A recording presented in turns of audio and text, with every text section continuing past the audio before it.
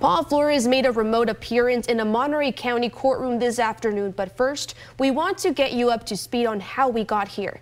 This is the investigation into the murder of Cal Poly student Kristin Smart. Smart went missing in San Luis Obispo in 1996 after attending an off-campus party. Her body has never been found. Paul Flores was the last person to be seen with her. Paul and his father, Ruben Flores, were arrested 25 years later.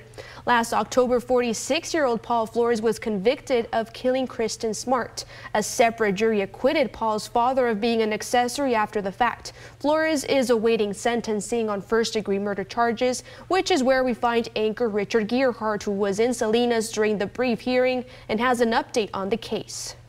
This status hearing was actually scheduled by Superior Court Judge Jennifer O'Keefe when she granted the delay back in December.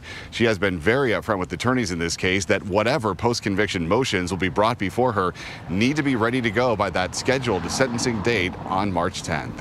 Following Paul Flores' conviction for the murder of Kristin Smart, his attorney Robert Sanger requested a sentencing delay in December so he could prepare and file a motion for a new trial.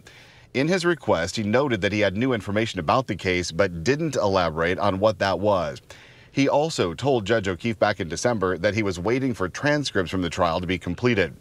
Judge O'Keefe granted that delay but warned Sanger she would not delay the sentencing again and set the status hearing for February 9th to make sure both parties would be ready.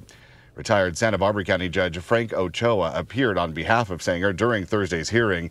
He noted that the motion for a new trial still was not complete but would be filed in time for sentencing. Sanger was not able to attend the hearing because of a conflict. Deputy DA Chris Pavrell told the court that he would strongly object to any delays and says the defense has had plenty of time to prepare any new motions. Judge O'Keefe said the sentencing date of March 10th would remain in place. She asked attorneys to review a new probation report that she described as lengthy and respond with any corrections. She also told the attorneys that the Smart family is expected to be in court during sentencing and that if any issues arise before then, to notify the court immediately. She again reminded everyone involved with this case that she would not entertain any further delays unless absolutely necessary.